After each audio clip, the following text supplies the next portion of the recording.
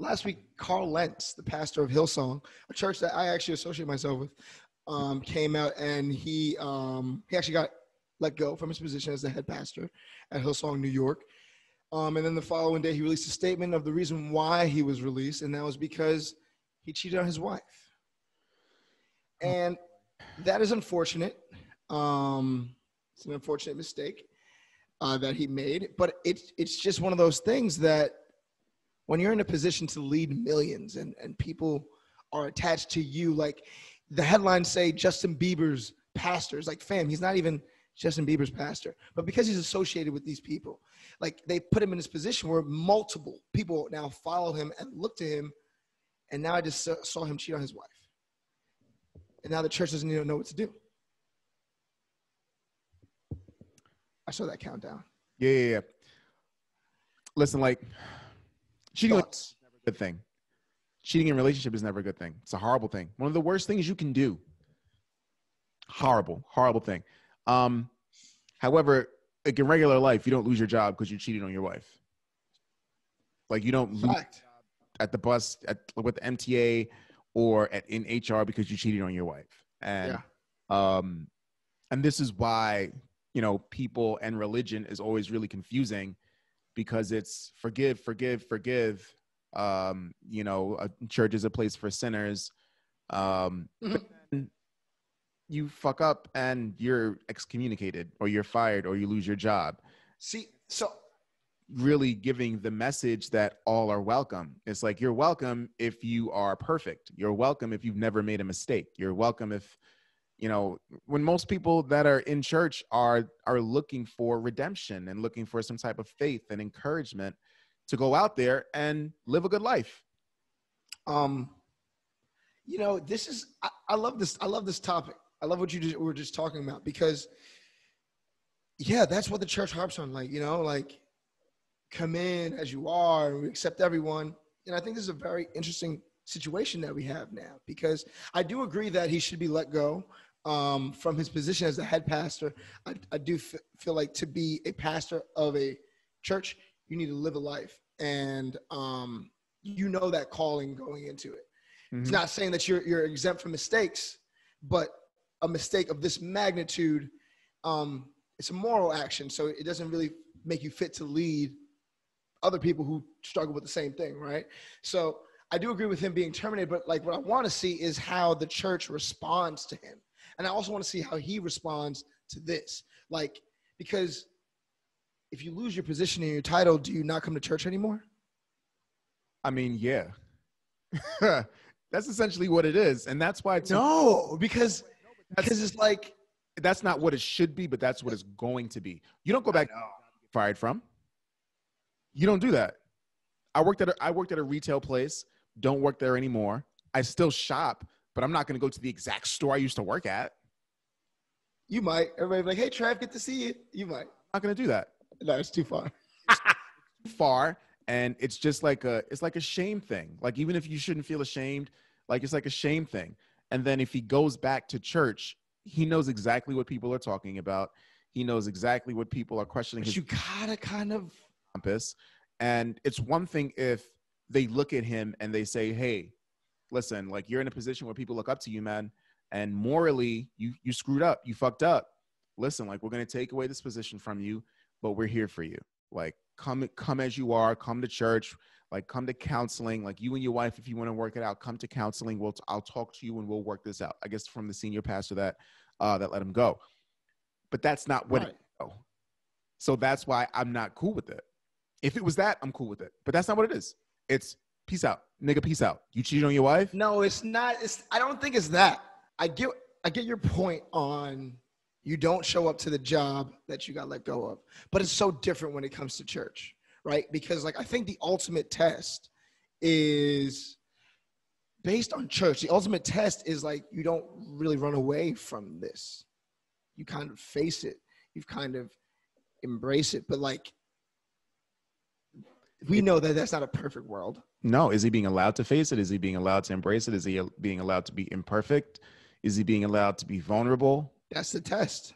I don't think that is the test. I just think he got his walking papers and they said, we'll see you when we see you. That's it.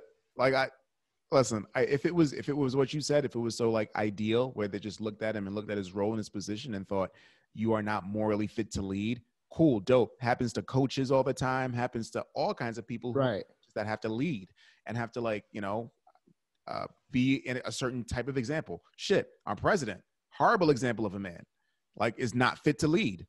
But Nah. if that is a church and wants to live up to being Christ-like, I can't roll.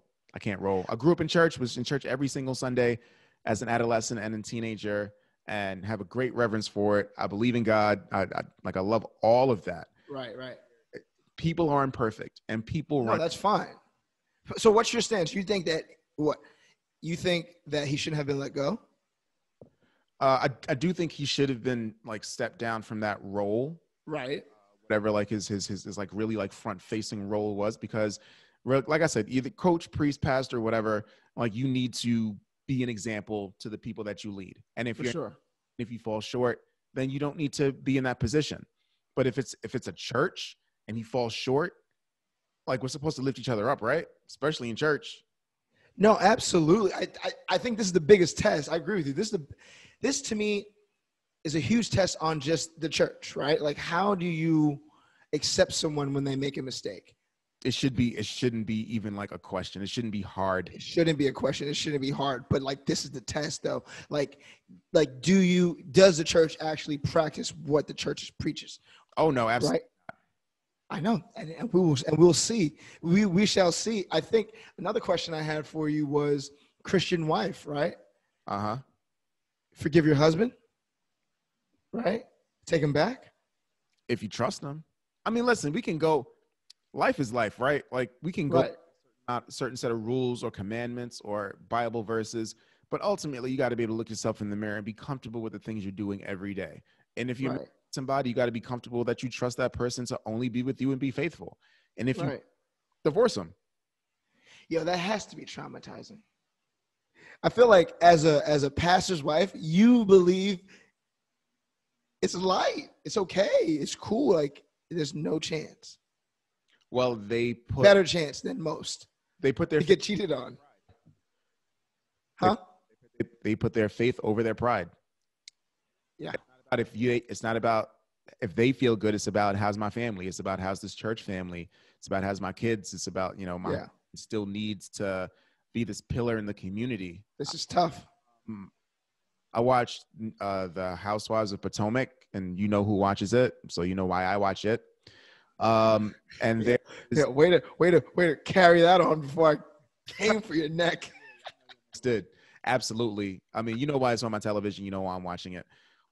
There is a lady on there. Her name is Giselle, and her ex-husband is Pastor Jamal Bryant. He's like a big-time pastor in Atlanta and down south, but he has a bunch of outside kids. He's, cheated on her multiple times, and she decided to divorce him. And now they're together again, trying to make it work, trying to make a new relationship work because, she loves him and wants to be with him. But I feel like that decision to leave him the first time was because she felt like she couldn't trust him and felt like, he betrayed her and their marriage and their union. Ain't nothing wrong with that. Ain't nothing wrong with leaving a nigga that. That's a fact. Regardless of their position, regardless if they're a priest or a pastor or whoever. Like, you got to live with yourself. Choose you first. Abso-fucking-lutely. I think that's just where it's at. You choose yourself first and what works best for you. Mm-hmm. However that looks. Yeah, absolutely. You can't be concerned about how other people are looking at it because, like I've said plenty of times, like you got to live with yourself. You got to wake up and look at yourself in the morning and be able to sleep easily, knowing that you made the right choices for yourself. Right. So I just, prayers out. I just really hope the church does what the church is supposed to do. You know what I'm saying? It won't. Trevor, you have to be a little optimistic on the church now. It won't.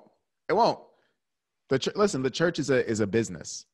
And a business is run by people. And it's so funny. People aren't perfect. When you say church is a business, Kim gives me the news. Uh-huh. Did you hear what happened? And then maybe 5 minutes later, she's like, I did not know Carl was worth $2.5 million. And I'm like, it's a goddamn business. It's a business. It's a business. Mm-hmm. Absolutely. God is a business. it's a wild thing to really like think about and fathom. God is not a business. People have made God into a business.